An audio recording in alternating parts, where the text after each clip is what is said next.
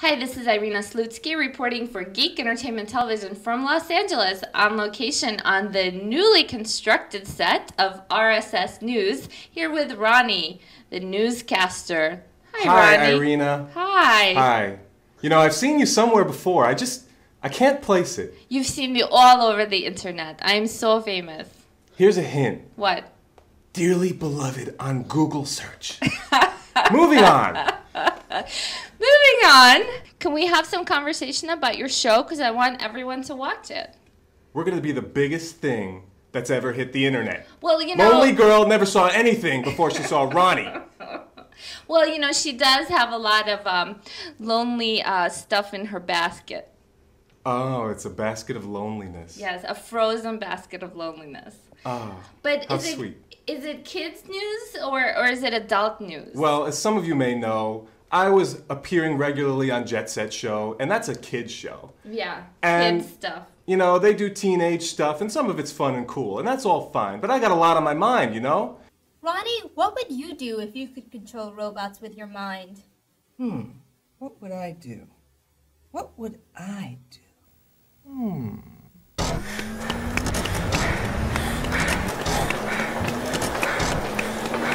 Ronnie, are you daydreaming about killer robots again?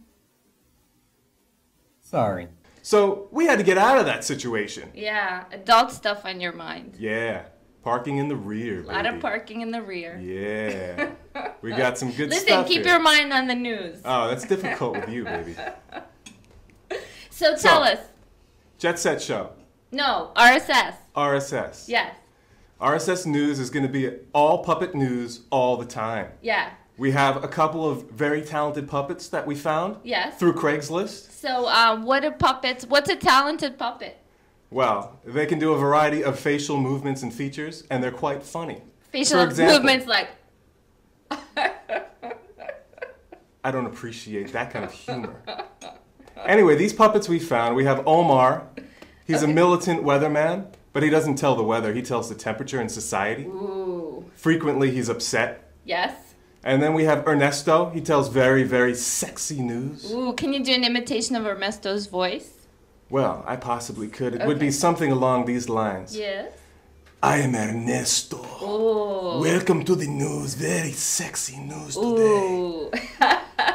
That's not bad, right? That's very good. I like Ernesto already. Okay, lots of energy. Yes. This is going well. Yes. And when can we look for it online? A couple of weeks, you know.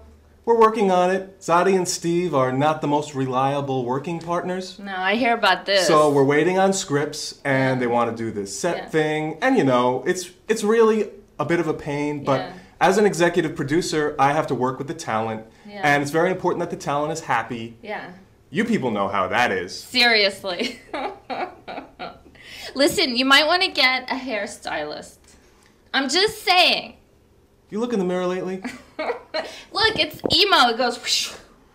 No, you might want to get an emo haircut. I'm just a regular geeky dude. Did you see my pocket protector here? I love your pocket protector. I've got some things here. Haircut. You might want to get a hairstylist. Very well. All right. So can we talk to Steve and Zadi? Are they around? What do you want to talk to them for? Well, you know, you'd be nothing without them. You don't know me. I'd love to get to know you. Maybe we can get together later. Yeah. Because, you know, there's parking in the rear. Now you're talking my language, baby. So I'm here with Zadi Diaz and Steve Woolf, and they are the creators of Jet Set Show and the upcoming RSS News. And so you guys moved out here from New York, and tell us how it's going so far. Yeah, we moved out here about 1.5 years ago, and it's been really fun. It's been a blast because we've been meeting so many people in the tech industry and online video, and we're able to meet all the video bloggers and people that are creating media. Yeah, I would say the California sun has burned at least 100 vocabulary words out of my brain already, so I think it's been very successful. And so how did you start in the first place? Oh my God. Well, online video back in New York, I was working on within indie media. I was doing a lot of independent documentary work and got into video blogging through that. And then when I came here, started working with Rocket Boom, and then we talked about collaborating on some other shows, and that's how kind of Jet Set evolved. And from there, we're just like, all these ideas came, flourished, you know. Yeah, why puppets? Well, puppets are a good way to act when you don't want to be on camera. I don't really... Yeah, I don't understand that. Like, I'm not that crazy about being on camera, but I like, you know, saying things and trying to be as funny as I sometimes am not. He has a big mouth.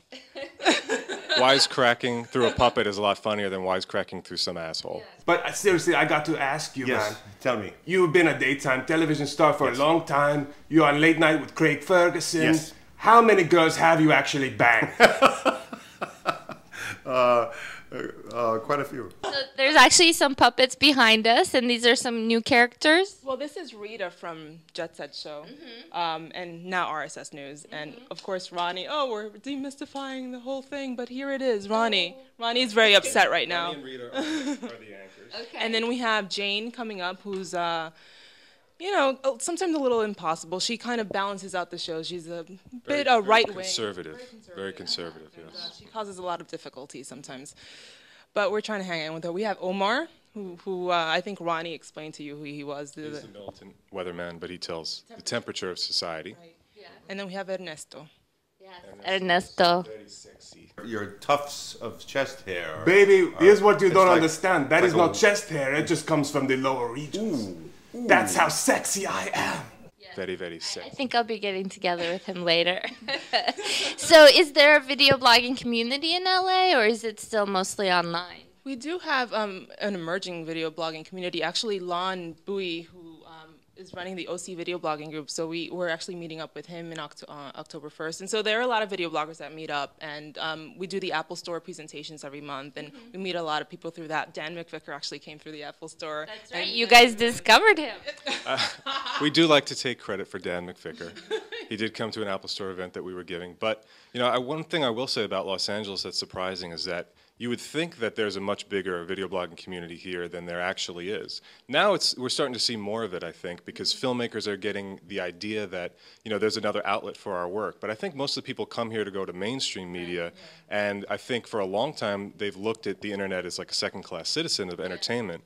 But I think the last 6 months to a year, that transition is really taking place. I think that's what people need to understand, that it's not a stepping stone to a larger, you know, it's its own industry that's emerging, that's flourishing, that's really being built now, and that's what makes it so exciting. Right. So It's like instead of straight to video, it's, you know, straight to internet, but that's like a good thing. Yeah, I mean, we kind of think of it as production companies 2.0. Right. And even though we're here in an apartment in Los Angeles, it's the start of something. It's like being in a garage, you know. And I think there'll be a lot of people who are, and like us, what we're thinking about doing is trying to put shows together, build a roster of shows, and then, you know, focus on each one, have them generate revenue and make money, and we'll use that to go on to make more shows and try and build an entire industry that way. have fun doing it. Yeah, exactly.